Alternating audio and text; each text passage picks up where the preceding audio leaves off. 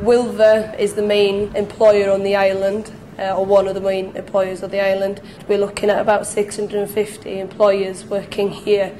Many of my family work here, many of my friends work here. Was probably, in terms of percentages, I'm not too sure in regard to the population, but it is definitely an important factor of bringing money into the island and ensuring that people on the island stay on the island and that there's work here for them. This is where Wilva is located. As you can see, I'm very lucky to be working in such a beautiful area. Not many people can say that they work by the sea and surrounded by countryside, so every day when I come to work is a treat, really. And where are we at the moment?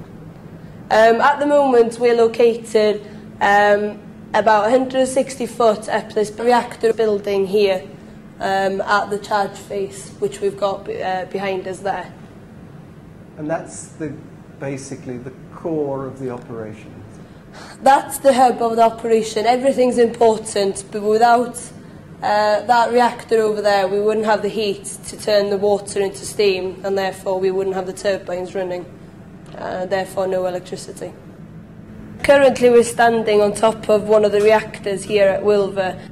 Underneath each one of these holes are a series of fuel elements. When you first started to work here, were you at all apprehensive about working in a nuclear facility? No, I wasn't apprehensive. I know the safety record that Wilva has. Both my parents work here, so I know the measures that are put in place to ensure the safety of everybody that works here.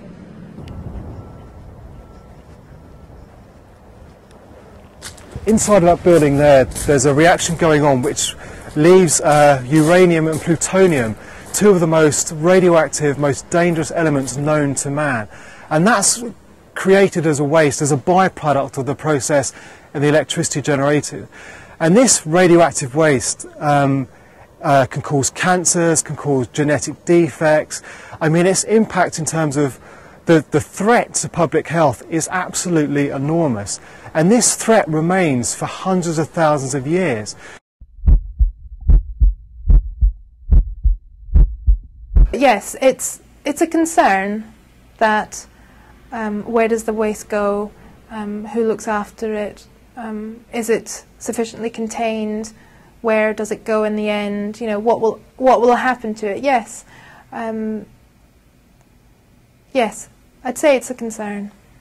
The simple fact is that you cannot deal with the waste. It's not only hugely expensive to deal with and to kind of keep contained, but there is no safe way of dealing with it, and it presents a very real threat to both members of the public and the environment.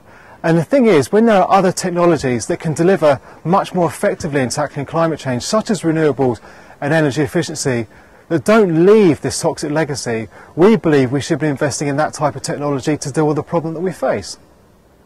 You know, in terms of environmental impact, there's, you know, in my mind, there's only kind of one environmental impact of the nuclear power station, and that's when it's shut down.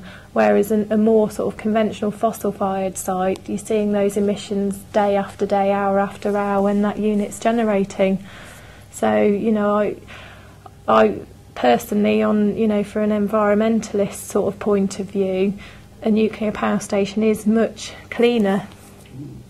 The problem with a nuclear power station is that it remains radioactive for thousands of years after you've stopped using it. So a plant that may be operating for 20, 30, even 40 years, you then have to look after for 4,000 years.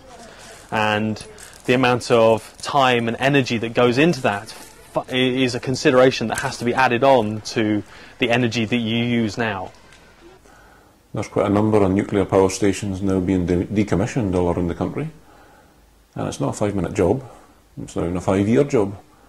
Some estimates are saying it might take 100 years, 150 years to complete the decommissioning and the clean-up operation, and that's from a nuclear power station that's maybe only been in action for 40 years.